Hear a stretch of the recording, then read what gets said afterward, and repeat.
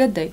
The state television company of Western Armenia represents the most important events of these days. Today's broadcast. In Western Armenia, in province on Archesh, rain caused flooding. Statements of the chairman of Council of Military-Patriotic Public Organization, ATAN.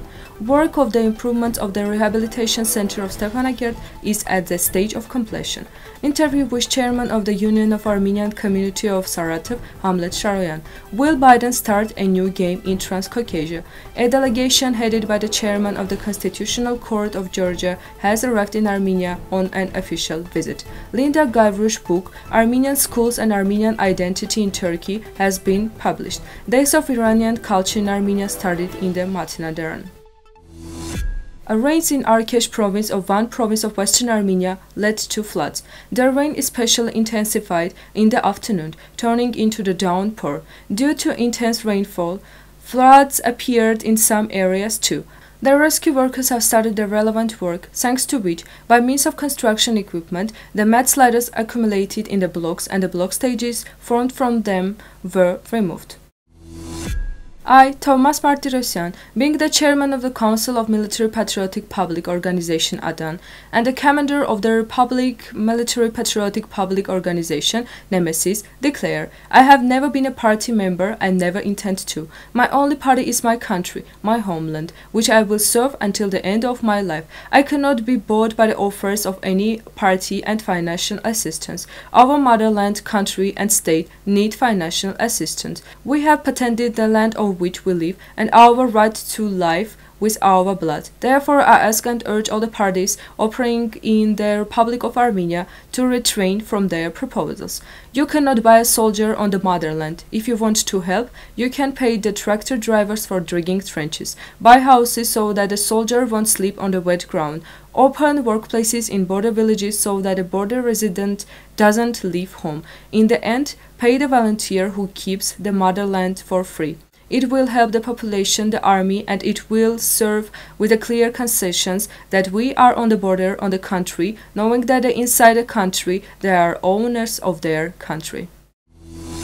Improvement works of Caroline Koch's Rehabilitation Center, which started with the funds of the Hayastan Pan-Armenian Foundation, is at a final stage in Stepanakert. Director of the Rehabilitation Center, Vartan Tadevosyan, said this in an interview with the correspondent of Artsakh Press. The works are at the completion stage.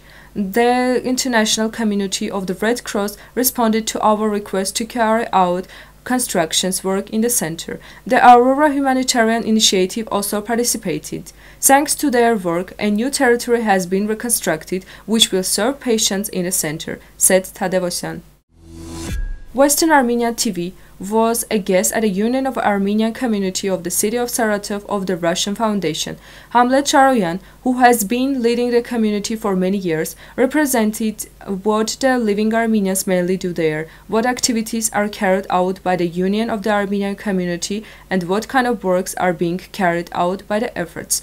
Mr. Sharoyan also spoke about the support provided by the Armenian community by Saratov during the last Artsakh War, as well as about the important mission of building the church and its completion in their near future. According to him, Armenians can be seen in almost all spheres, economic, political, healthcare, etc. Armenians live in Saratov presenting their language, culture, religion, and national system of values, thanks to the work carried out by the community. The US is reducing its military presence in the Middle East. It has withdrawn from Afghanistan. Now the question is whether the Americans will be able to build or use the existing power on Transcaucasia, or will it work? Erica Olson, who replaced Philip Ricker as US Under-Secretary of the State of Europe and Asia, has begun her tour in Transcaucasia countries. Now he is in Yerevan, where in addition to negotiations with the country's leadership, he participates in a forum of heads of US missions in Transcaucasia, with the participation of US ambassadors to Armenia, Georgia, and Azerbaijan. The previous forums of Head of America mission in the region were held in Tbilisi in 2018 and in Baku in 2019. The article is fully available on our website. At the invitation of Chairman of the Constitutional Court of Republic of Armenia, Arman Dilanyan, a delegation headed by the Chairman of the Constitutional Court of Georgia, Merab Turava, arrived in Armenia on an official visit of November 4, 2021. The Constitutional Court of Armenia informs that the purpose of the visit is to give a new qualitative impetus to the further development of bilateral relationships as well as to promote cooperation with bilateral and multilateral formats. Within the framework of the official visit, there will be one-on-one conversation between the chairman of the Constitutional Courts of Armenia and Georgia, as well as professional discussion in an expanded format. Sociolinguist Linda Barysh's book, Armenian Schools and Armenian Identity in Turkey, has been published in Letishim Publishing House. The book includes excerpts from interviews with many students and teachers of Armenian schools. Linda Barysh currently works at the Department of Sociology of Hacı Bektaş University in Nevşehir. The book describes how the educational system was implemented in Armenian schools within the framework of the policy of honoring and curriculum influenced on the formation of the Armenian identity.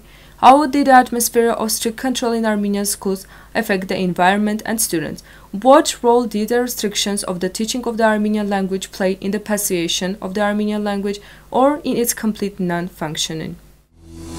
2022 marks the 13th anniversary of the establishment of diplomatic relations between the Republic of Armenia and the Islamic Republic of Iran, towards which Matenadaran initiates the Day of Culture of Iran. Within their framework, book presentation, an exhibition dedicated to the Qajaran era, and the implementation of the theoretical and practical program, restoration of the manuscripts of the Qajaran era stored in the Matenadaran has already started. According to Matenadaran director Vahan Yerevan, there are more than 450 Persian manuscripts and several hundred documents in the Matenadaran. So far, a great deal has been done in terms of studying these manuscripts and documents. Let me announce today the Days of Iranian Culture open in Matenadaran.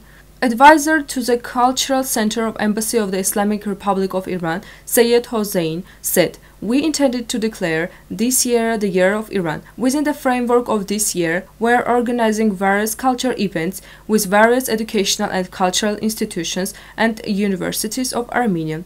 And it is a great honor for us that we are starting the events dedicated to this year with the Matenadaran." And now Armenian national song Barbar Genem.